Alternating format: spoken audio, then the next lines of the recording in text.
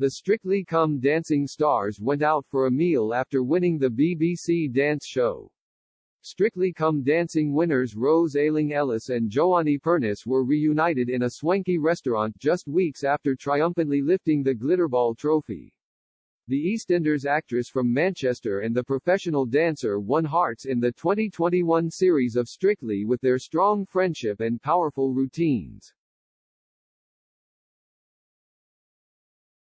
They moved viewers and the judges to tears with a dance featuring 10 seconds of silence in honor of Rose being the BBC dance show's first deaf contestant in its 17-year history. To catch up after their win, the pair went out for dinner at Italian restaurant Gola in Fulham, and Giovanni documented the pair's night on his Instagram. One hilarious clip showed the friends pretending to have an awkward moment as they sat across the table from each other. They acting out looking annoyed as Rose sat with her arms folded. "Nice catch up," the dancer comically captioned the clip.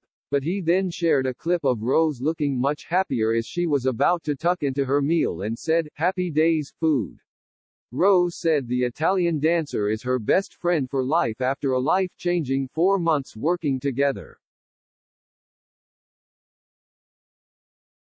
And as she saw in the new year, she said she can't wait to see what 2022 will bring after inspiring others during her time on the dance floor. She posted the quote, "Stay afraid, but do it anyway. What's important is the action. You don't have to wait to be confident.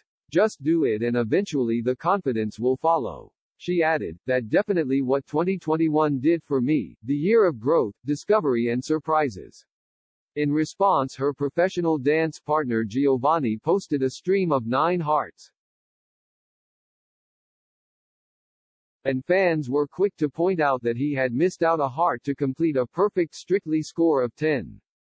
The Strictly star is using a sign language interpreter on his tour after their win. Producers Strictly Theatre County announced BSL signed performances for Giovanni's This Is Me 2022 tour on Instagram. And one of the signed performances will be at Manchester Bridgewater Hall on April 8 as well as Glasgow's Royal Concert Hall on April 5 and Beck Theatre Hayes on May 14.